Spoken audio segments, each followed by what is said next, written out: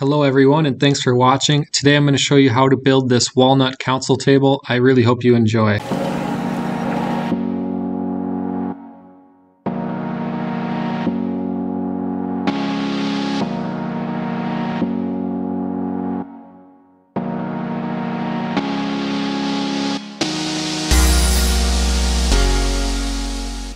YouTube, it's Tanner with Built Not Bought, and I'm about to start a walnut council table that's going to have double waterfall edges as well as some open storage for various pieces of surround sound and movie theater equipment. So here is my slab, or slabs I should say. I just filled them with epoxy, some of the voids. And I've been planing down the excess epoxy here. But what this is going to look like is this right here. 105 inches long and 22 inches high. So right now I'm just simply getting my layout lines ready. Here's my mark for 105 inches on both sides there. And then I also like to draw in pen what direction I'm gonna cut my miter for the waterfall edge. And you can see that there. And I'm just going to take my Festool track saw, put that at 45 degrees, make the cut, measure over 105, and then make the opposing side cut all at 45 degrees. Then I'm going to go over to that second smaller slab that I showed you and measure off 22 inches for one leg and then 22 inches for the other leg. And these will also be cut at 45s, and we will butt the two ends up together so that we get a nice and awesome waterfall edge. So here's what my walnut piece looks like after I ran my Festool track saw at a 45-degree angle to cut this first miter. I do need to replace the blade on that saw. There's a little bit of scoring from the blade burning through the wood, but other than that, it is a nice clean cut. I just need to do this on the opposite side of the table, so I'll stretch from this edge all the way down to the other end of the table to wherever my set length is supposed to be at and cut my other 45.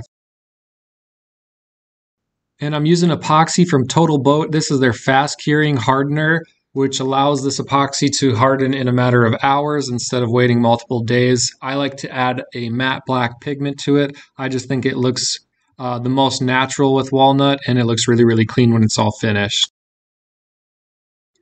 And I didn't record while I was gluing up the waterfall edges because I just stress so much about the glue up. I don't want to worry about the camera on top of all of that. But I CA glue two 45 angle blocks onto the lumber itself. And then I use those to clamp everything down. And you'll see this overhang on the top part of the slab. I'll take and contour that. I'll cut it with my jigsaw, and then I will shape it with my sander so that it all flows as one solid piece, and then I'll do the same on the opposing edge as well. These blocks pop right off with a chisel, and then you can just start your cleanup sanding afterwards. And fast forward a little bit, you can see I'm shaping that same edge I just showed you. I trimmed it down with my jigsaw, and then I'm just using an aggressive sandpaper. This is 60 grit, which I only use in instances like this where I'm really trying to clean up and remove a lot of material at once. And this Festool sander does such a great job with heavy removal like this, or you can refine it with some 150 or 220 and get a beautiful finish as well. So this looks a little chaotic, but I like to draw everything out. I use a yellow crayon, and it shows up really well on this walnut. But this council is going to have shelving in it, and here's my vertical braces. And over here are my horizontal braces. So I got all those milled and flat and square. And these pieces here will combine into one because they weren't quite wide enough. I've done a quick sanding job on the base to this walnut console table. I sanded it up to 100 grit, and now I figured it was a good time to start working on the shelving unit down below. Now, getting this together by yourself is kind of difficult, but these heavy Bessie parallel clamps make it a little bit easier.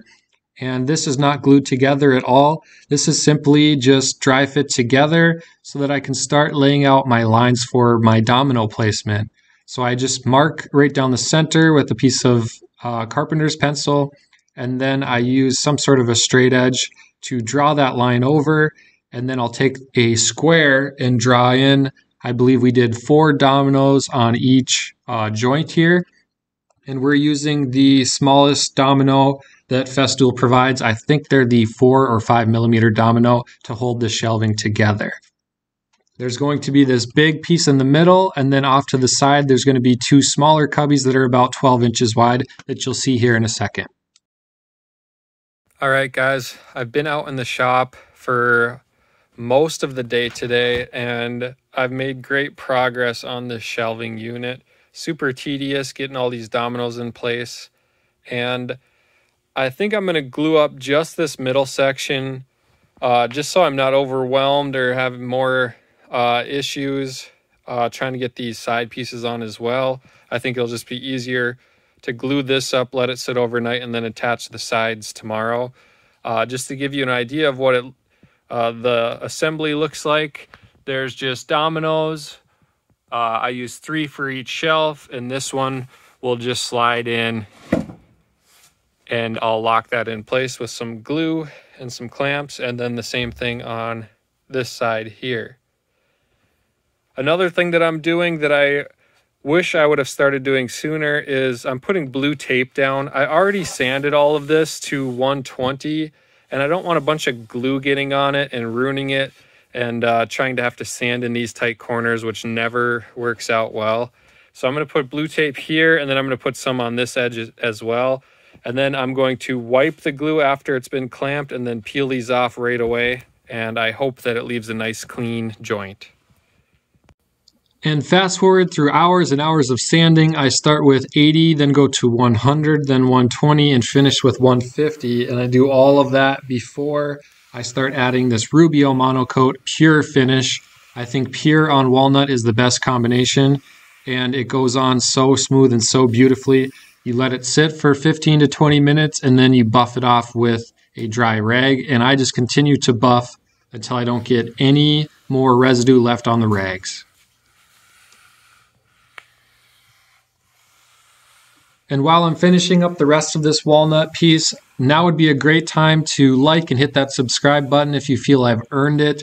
I work really hard on this furniture and editing the videos, and if you're enjoying the content, it helps me out a ton if you hit that like and subscribe button. Only about 5% of the people that watch my videos are actually subscribed, so do me a favor and hit that button.